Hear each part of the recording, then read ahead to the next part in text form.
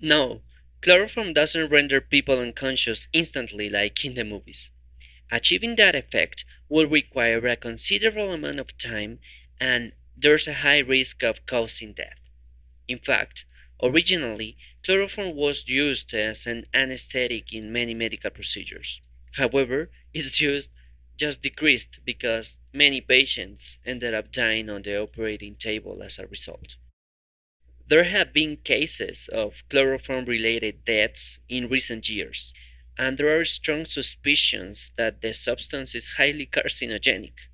Therefore, the procedure we are discussing isn't recommended, and I must advise you not to attempt it at home. So, why am I doing this? Well, for starters, because it's fun, but also, chloroform is widely used in chemistry as a solvent. Its low miscibility with water and low boiling point make it an ideal solvent for several chemical structures. With that being said, let's dive in. I will synthesize chloroform using ingredients you can purchase from a store: bleach and acetone. First, I need to determine the concentration of sodium hypochlorite in the bleach, which is relatively simple. I will react the bleach with some hydrogen peroxide, which releases oxygen. By measuring the amount of oxygen produced, we can calculate the amount of hypochlorite that reacted. Then we can determine the concentration by knowing the amount of bleach we used for the reaction. I have included calculations for this in the video's description. For this, I used an addition funnel. On top of the funnel, I placed an adapter connected to a piece of plastic tubing that ends in an inverted graduated cylinder. This setup is designed to capture and measure the oxygen produced during the reaction. I added hydrogen peroxide to the addition funnel. When I open the valve, the hydrogen peroxide falls into the flask below. The side tube allows me to add liquid without altering the pressure of the system. The oxygen that is generated in the reaction travels through this tube into the plastic tubing and is collected in the inverted cylinder. Let's see the system in action. When I open the valve, the peroxide contacts the bleach, producing oxygen, which is collected in the graduated cylinder. I repeated the process 3 times to ensure accurate concentration. In each reaction, I measured 5 milliliters of bleach, and the final concentration was around 0.7 molar. We need to know the concentration of sodium hypochlorite in the bleach because we are making it react with acetone. We need to ensure all the acetone reacts. Any leftover acetone will be difficult to remove later on. To ensure complete reaction, I used 5% less acetone, which in my case was around 46 grams. I measured the acetone and added it to the bleach. I had to ensure the bleach was cooled down to around 2 degrees Celsius because the reaction is highly exothermic, and the chloroform could potentially boil, which would be problematic.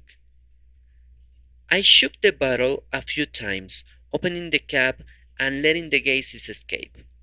Then I measured the temperature again, and in my case, it didn't exceed 25 degrees. I let the bottle sit overnight to complete the reaction. The reaction between acetone and sodium hypochlorite produces chloroform, sodium hydroxide, and sodium acetate. The next day, I emptied the bottle. Chloroform is denser than water, so it should be at the bottom of the bottle. I started pouring some of the contents into a beaker. This mixture is mostly water, but some chloroform dissolves in it, making the solution cloudy and bubbly. The bubbling is caused by the chloroform evaporating from the liquid, so this needs to be done in a well-ventilated place. In the end, I poured the part with chloroform into a separation funnel. I let it sit for a few minutes to allow the chloroform to settle down. I recovered most of the chloroform, cleaned the separation funnel, and added the chloroform back along with some concentrated sodium chloride solution. The saturated solution will absorb most of the water in the chloroform. I mixed the funnel a few times, making sure to open the valve to let some of the vapors escape. Then I let the mixture sit for 20 minutes more and drain it over some calcium chloride to remove more water. Sadly, I recovered too little chloroform, so I had to do this all over again with another bottle.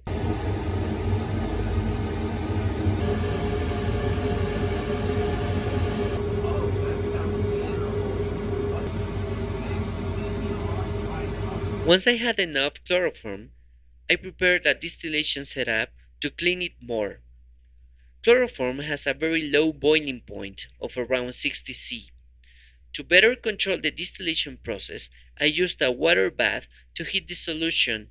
I also kept the calcium chloride in the bottom flask to trap any remaining water. And it worked really well.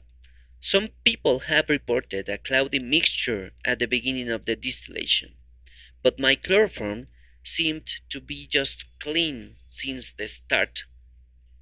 The distillation process was quite straightforward and quick. I finished in about 30 minutes. As a good measure, I discarded the first part of the distillate, though I'm sure it was just dry chloroform. I stored my chloroform in a glass bottle wrapped in aluminum foil. Chloroform tends to react under light, forming phosgene, which is highly toxic, so it must be kept in the dark. I also added a milliliter of absolute ethanol as a stabilizing agent.